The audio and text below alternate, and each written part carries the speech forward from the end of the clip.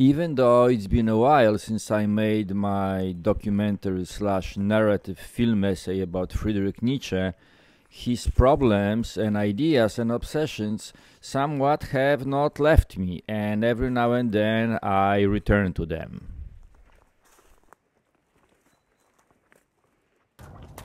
It's pretty heavy pulling here. Now I'm feeling like the pack animal. Once it's running,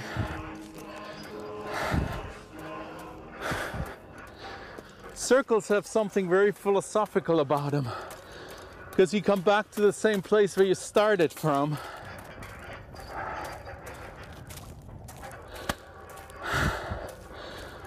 Aristotle, of course, said it goes straight forwards and we win. But really everything goes in circles, like Nietzsche said. The eternal return. Oh, I love Nietzsche. He was pretty poorly understood in his time. He had some very good ideas, and his time crushed him. It kills me.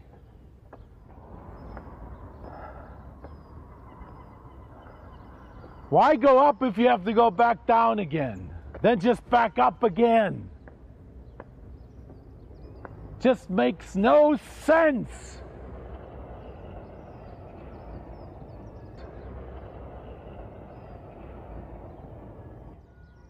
What if some demon were to say to you, "This life, as you live it and lived it, you will live an infinite number of times, and there will be nothing new in it. Every pain and joy, every thought and sigh, and everything small and large in your life will have to return to you in the same order. The eternal hourglass of existence will turn again and again, with you inside it, like a speck of dust." Hearing that, would you not throw yourself down, gnashing your teeth, and cursing the demon who spoke this? How sure of yourself would you have to be to feverishly crave nothing more, but only this eternal confirmation of your existence?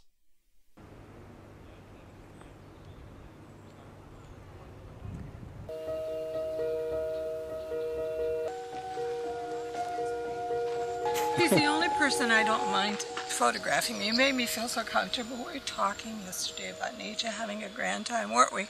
Yeah. Just wonderful. And I learned plenty. We knew that he suffered personally, but he's telling us, hey, celebrate life. And if you've really got it right, you will love your life so much you would want to live it over again with all aspects of it.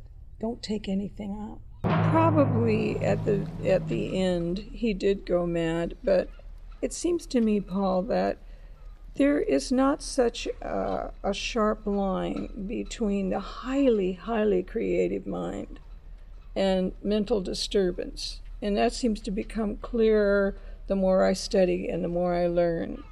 I remember reading somewhere that 80% of the U.S. writers had some kind of mental trouble. That doesn't surprise me.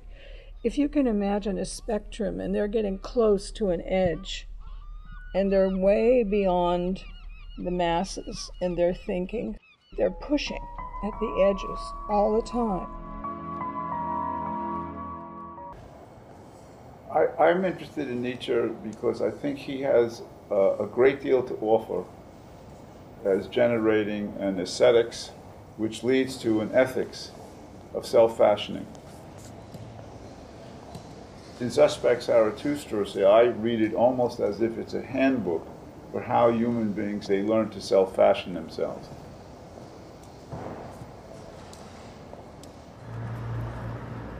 Yeah, and tell them to exercise the art of living. Yeah, right. I told you, the art of living is not for everybody. What? Right. I mean, I tell my students, look, you guys, represent 1% of the fucking world. You can read books and stay, come to class and stuff like that.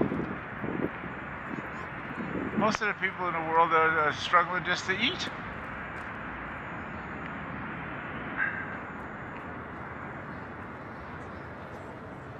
Yeah.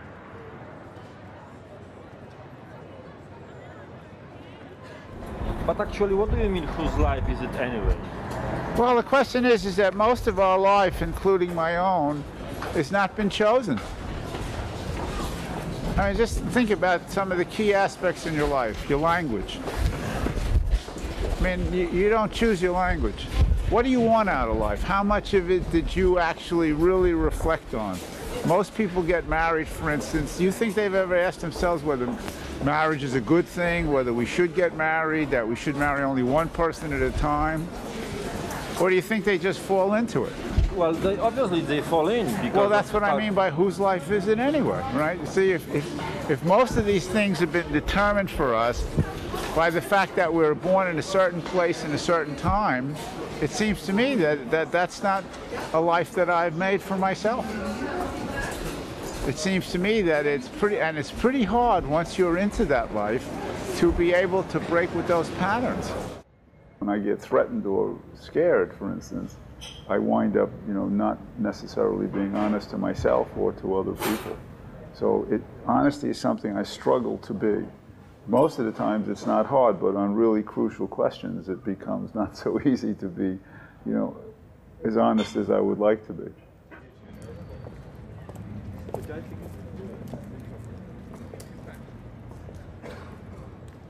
To me, those things that are obvious, I think need to always be suspect to questions. So what most people take for granted, I'm always dubious about.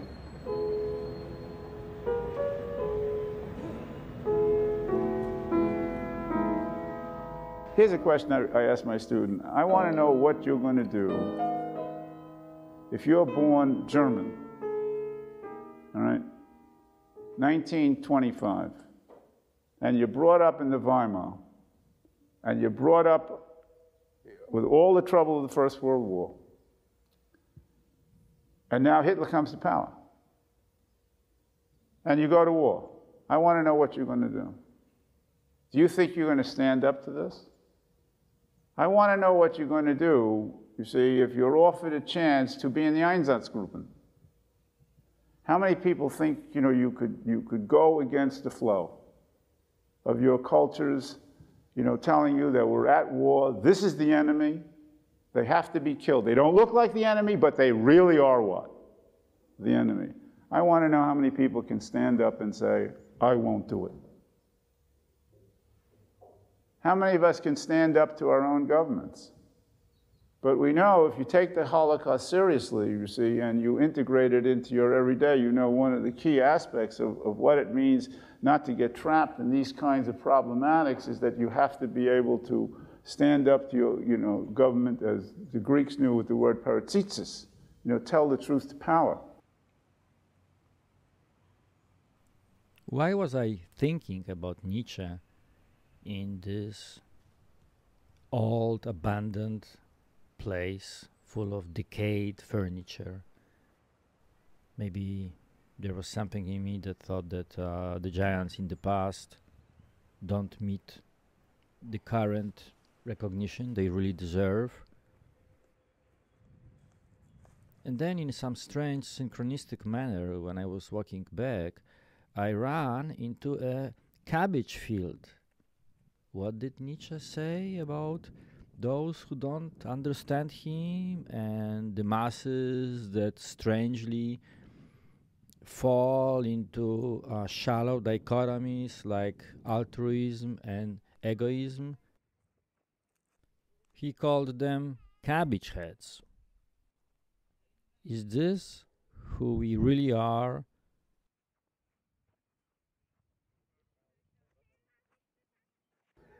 I'm not a Nietzsche fan. I was soldier, 5 years, on the fourth side.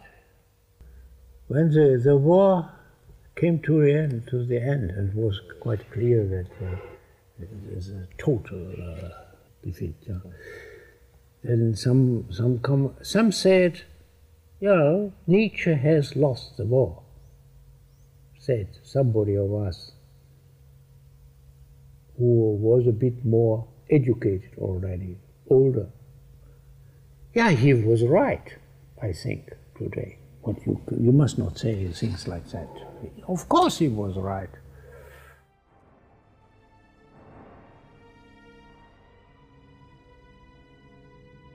Are we so shallow and stupid and limited that we take great ideas of great minds and twist those ideas into horrible social, cultural machines that lead to slaughter of millions?